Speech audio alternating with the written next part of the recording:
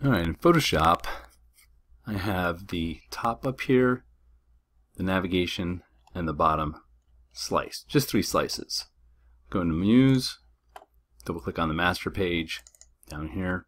So I'm going to put the buttons right in here, and I'm going to make a Photoshop rollover button, and I'm going to place it into Muse.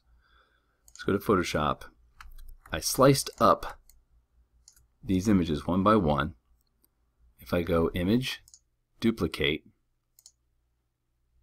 and I might write button underscore home, click OK, and get my crop tool and crop right here. Zoom in real close. Make sure this line is right on the slice. Snaps to it. Make sure this line goes right on the slice. Might even get closer in there and make sure it's right on there. Gotta make sure it's right on there. And where's my other slice? Come on. Take this one up. Waiting. Drag it up. Drag it up, drag it up, drag it up. Right to there. Press enter. And there's my button. Okay. It's a rollover button. I have my home, and then I have my shape 3, and I'm going to just delete the rest of these layers all the way down to the bottom. So now I only have 2 layers, and it's see-through background. So whatever background I have there, I'll be able to see, because I'm going to say these are PNG, or actually this is going to be a Photoshop file, so you don't have to really worry. Take this and select both of those, and I'm going to drag those to the new layer icon, so I make 2 new ones. I'm going to double click on the thumbnail of shape 3, this blue button, and I'm going to bring that blue button a little lighter so when I hover over it, it's a light blue. Click OK. Then I'm going to select both of these layers. Now, if you're wanting to edit this again, I would take all these layers, maybe copy them again, turn these off. These 2 need to be merged together, so you can right click and where's my merge? Where's my merge? Well, I know my shortcut for merge is Command or Control E, so I'm going to do that. And I'm going to select these 2 and merge those 2. So when I turn this one off, I have that one on. Okay? These are on for later if I want to edit the color of the button. I can redo it again. And let's save it. File, save as. We already named it button underscore home. I'm going to put it in here with my folder, save it, replace. Yes, I can replace it. That's fine.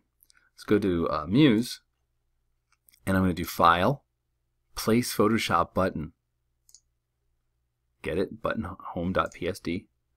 And this is where the magic happens. Normal state, I want the dark blue. See, look at all the layers from the PSD. I'm going to click on Shape 3. Was that it? I might have to go back to my Photoshop. Shape 3 is not showing the word.